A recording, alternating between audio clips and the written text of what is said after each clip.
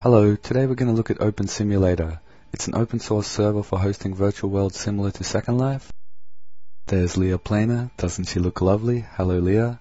Leah's in the UK and I'm in Australia. It's a very simple task to allow external connections.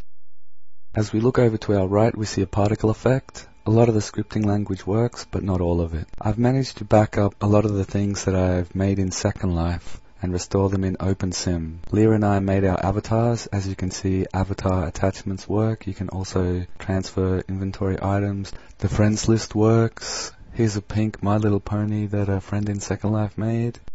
And we come to my house. I built my house in Second Life really to share part of my everyday life with the people that I've met in Second Life. This house is a Queenslander. Queenslander architecture is an architectural style common throughout Queensland, Australia. The style was common from the 1840s through to the 1960s. Some of the characteristics of this house are the large verandas, the large double doors opening onto the verandas. They're typically raised on stumps.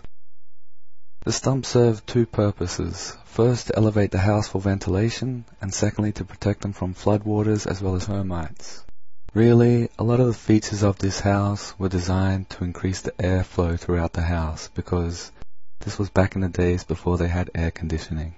I built this house basically because it was easy for me. I would walk down the street and see many houses built in this style, look at the different features that I liked, and put them together with Leah's help to make our house. So let's look around.